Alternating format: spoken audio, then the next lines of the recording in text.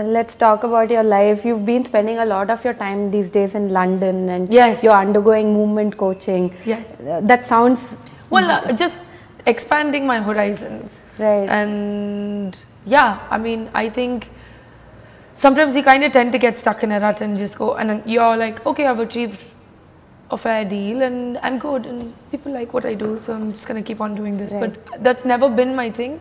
So when I had the opportunity to train and improve and grow, I was really happy that I could, you know. And as most people know, I think two years ago or even a year ago, I had no life except just set, aeroplane, house, not even house, hotel actually. And I worked like 350 days out of the 365 days in the year. Yeah. And I didn't really feel very good about it. I felt good and touch wood, and you know, like I had so much work and thankful to God because I've always wanted to be busy.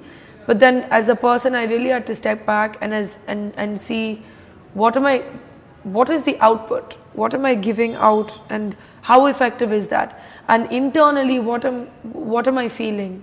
And what is the journey inside? And it wasn't really, you know, it wasn't making me feel great. So I took some time away and I discovered that I absolutely love London. I'd been there like way before and I was always like, oh my God, I love LA. And this time when I've grown up a bit and been back to LA, I mean, I have lots of friends there, so they'll feel bad, but I didn't vibe as much. Yeah. Plus, we have like 24-hour sunshine in India, so I was just like, I love the cold, damp positivity of London. Right. Yeah. So all that, that was the decision, you know, well, for striking everyone a balance. feels I'm different now, and I think it has a lot to do with just, you know, taking that second. Right. So movement coaching sounds very interesting. Do you want to Well, talk I'm training more? with someone wonderful called Liana, and if anyone ever has a chance and wants to improve themselves physically as an actor, anyone should go to her. She's fantastic and she's a gorgeous person as well.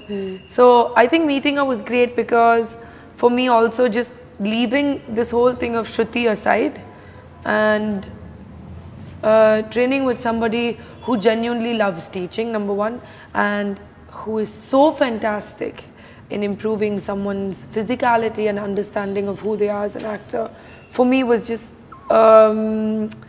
mind-altering experience in terms of just opening up and moving away from the daily routine of what we do here. Right.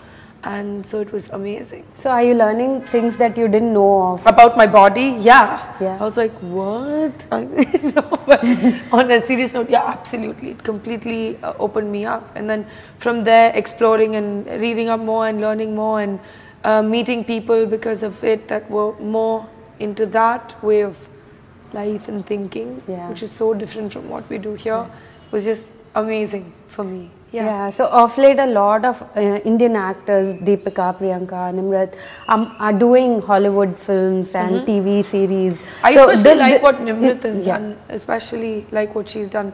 And of course, I've always been a big fan of Priyanka. And more than anything, I've just loved her determination to like, she sets a goal and goes for it.